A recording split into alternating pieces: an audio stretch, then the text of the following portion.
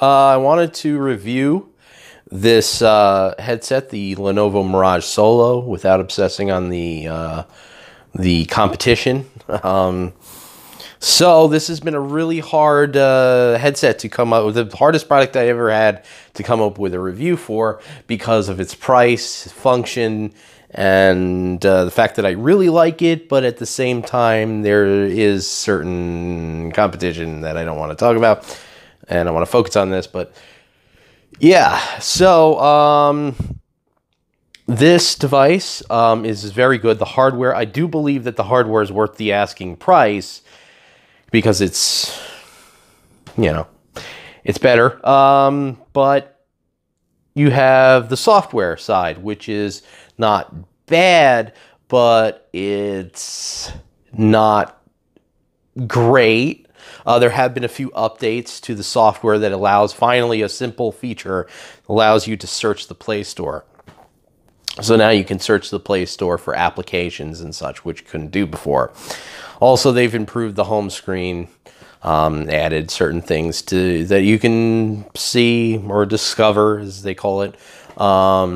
Include apps, new apps, YouTube videos, and things like that. You do have here the YouTube application, the YouTube VR app, which is a good application. I use it all the time. This is one of the things I use a lot. You also have, obviously, the main event here is the two cameras here for the spatial kind of tracking, so that you can move forward, backwards, left, right, up, and down. But unfortunately, this generic Daydream controller that is included does not support that. So unfortunately, this does limit you for what you can do, and it kind of limits the application, even the Daydream platform in general, because you have the other Daydream headsets, which do not support the positional tracking. You have those headsets, and because of that, it holds this back even further. So literally, like, moving forward and backward and all that is normally not really necessary. It's just something you can do that can be cool in some applications, and I actually like it. There's some real cool uses for it, even if they're not necessary in applications like, now you have to force the tracking in order to use it in some apps, but it's still kind of cool to use. Like, I use it in, I think one useful case for this is the Need for Speed No Limits VR application. And with that, you can actually look out the window, and it helps you actually drive the car better. So, you know, being able to look forward and backward, look out the window, and all this other stuff really helps when you're trying to drive in that application or that game.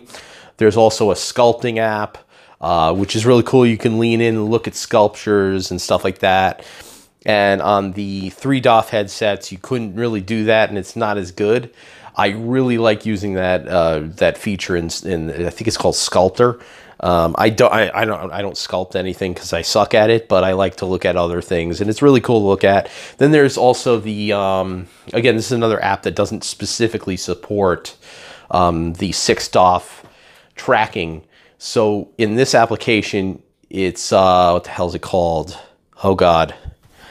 Fuck. Anyways, it's got paintings. You have iconic paintings like the Mona Lisa.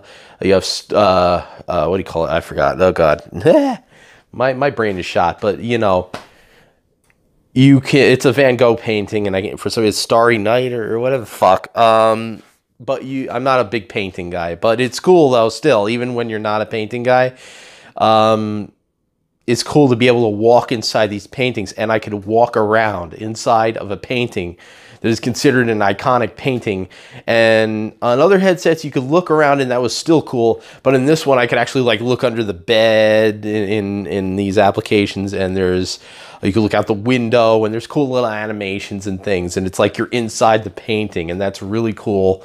And being able to walk around and stuff, it makes it even better. Then we have, what else?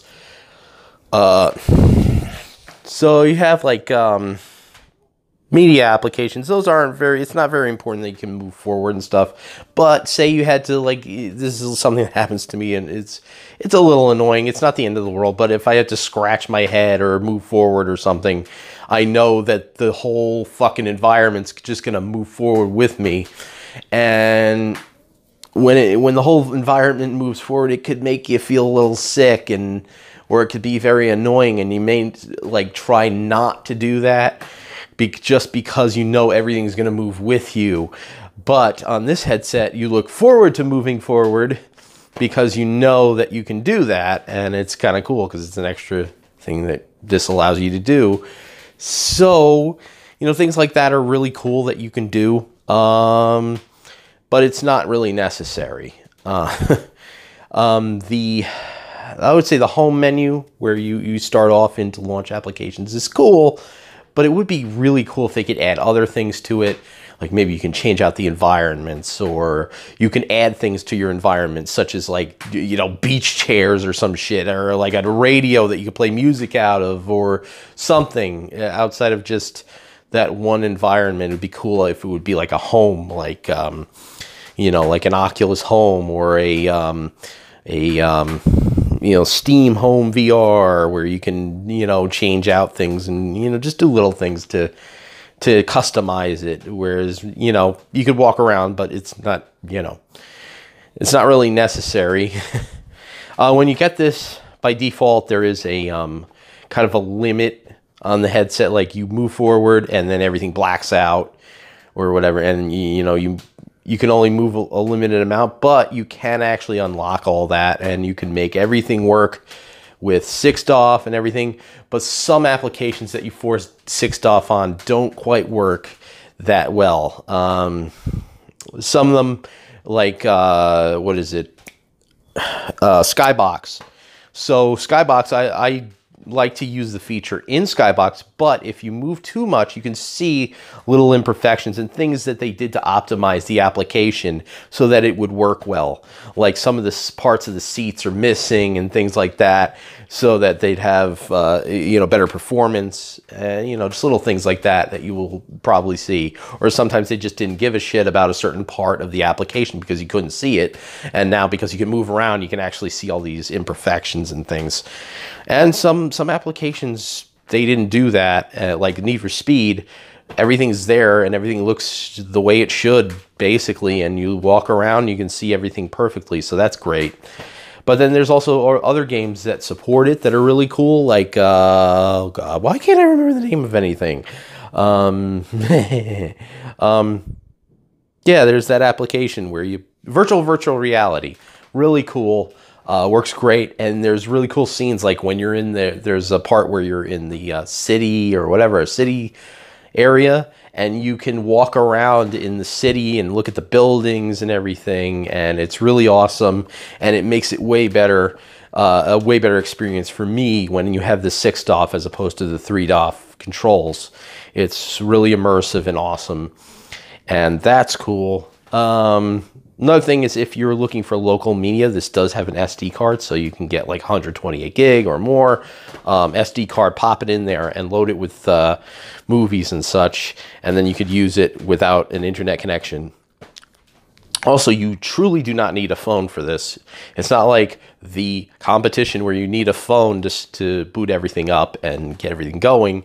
You don't really need that. And it's, you know, so if you don't have a smartphone or something, you can still buy this, and you don't need another computer somewhere to set it up. And now there's, they've unlocked the Bluetooth settings properly, so you don't have to fiddle around with it to get to them. And you can pair a Bluetooth headset. You can easily pair a gamepad without needing a phone app or anything like that. And, you know, you don't need to buy any extra stuff to get the this is going to, anyways, I'll just come back to it when the camera cuts out. Yeah, you don't need any apps for that. So that's another plus, really cool. I don't think I should have to say that's cool. I think it should just work that way. This headset is for the PlayStation VR. It's the Mantis headset. if you have it, it works. So yeah, it does work. I use it all the time. The only thing is it doesn't have a mic, so some apps will not let you, like there's one app I came across that wouldn't let you use, the app in general. It's a social app, and again, another thing I can't remember the name of, but it was a social app and I couldn't use it. It's not AltSpace VR. AltSpace VR works, except for the fact that it's all glitchy and shitty. So, you know, that's another thing is social apps aren't very, there's not a lot of them. It's not a huge social experience, which sucks. So, anyways, but I was talking about the Mantis headphones, and these connect and they work well. So, if you want to use that, that makes it a lot closer to the Oculus experience. But again, that's another purchase on top of the $400 you already spend on this. But then getting back to the social aspect of things, this really is a bit of a alone headset. It is not very, you know, you're not going to have a very, outside of the fact that you can cast the screen to the TV, so if somebody else is in the room with you, as far as like online social experiences, there's not a hell of a lot. There's AltSpace VR, which I mentioned was glitchy so far. They update it every now and then, but not that much. Whereas on the competition, it gets updated all the time. And that's another thing is like future support for applications is important. And when you have an ecosystem and a headset that really isn't selling all that well, it can affect the experience more in the future. So you may have all the applications you want now, but what happens when something comes out later and people are like, well, the Daydream, ecosystem isn't worth putting our app on. And then you end up not really getting the apps that you want in the future. So that is a thing. And I have come across quite a few apps that aren't really there that I would like to see. And then there are ones that are actually exclusive to other platforms that obviously aren't going to be here.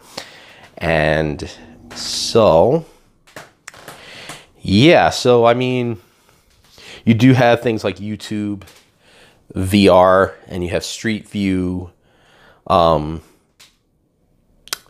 a lot of different Google applications that are available. YouTube VR apparently is going to come to Gear VR, but not Oculus Go.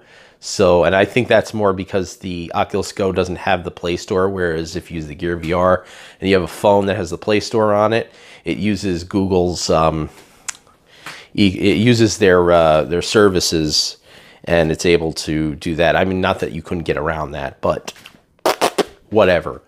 That's, I believe, the excuse. And unless you have, you know, certain like money, it has to do with money. You know, if there was more money available or more money being thrown at people, maybe they would actually put the effort in. But that's the case. Whatever. Not about that. It's about this.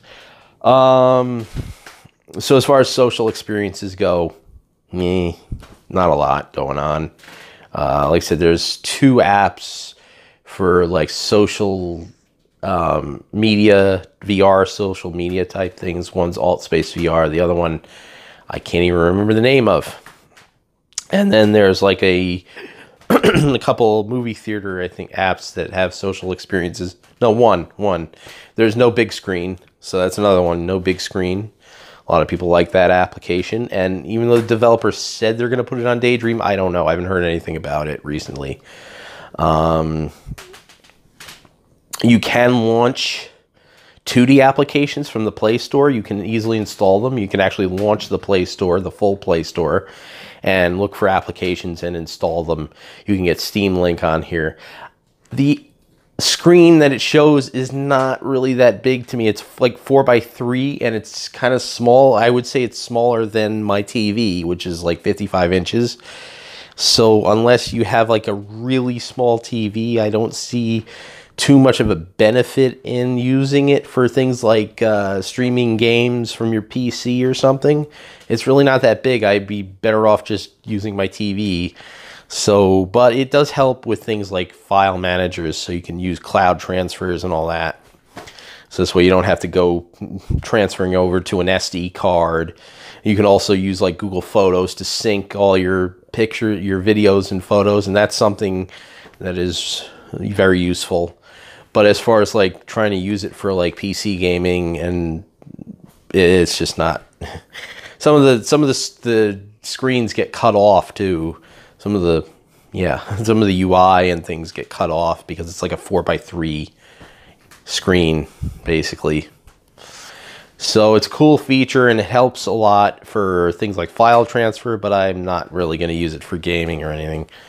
Unless of course you want to use it for like I used it for Asphalt 9 and that works fine. Another thing is the padding on this does not come off. That's annoying.